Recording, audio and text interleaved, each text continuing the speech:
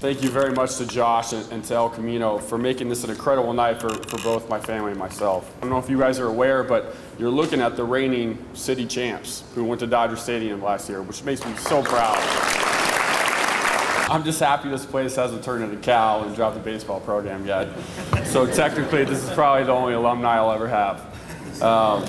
You know, I'm looking out right now and I'm seeing so many people that were instrumental in making baseball the love of my life. Some of my greatest memories have occurred right here on these grounds. You know, I was fortunate enough to play at Dodger Stadium 3 times out of my 4-year high school career. And even though the crowds were extremely different and I didn't have a drunken left field bleacher screaming, saying my dad was bad on Jag, every time I take the field there, I still get a rush of emotions of what it was like playing there as a teenager, and I wouldn't trade those for anything in the world.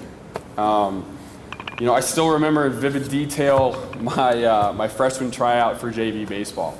After letting the first 3 ground balls go through my legs and airmailing the next 2 throws onto the track field, I remember Brian Somoza turning to Woody Clifford saying, I thought this guy was supposed to be good. Turns out that we both happen to be program killers since Iowa State dropped their baseball program shortly afterwards, so touche, my bud.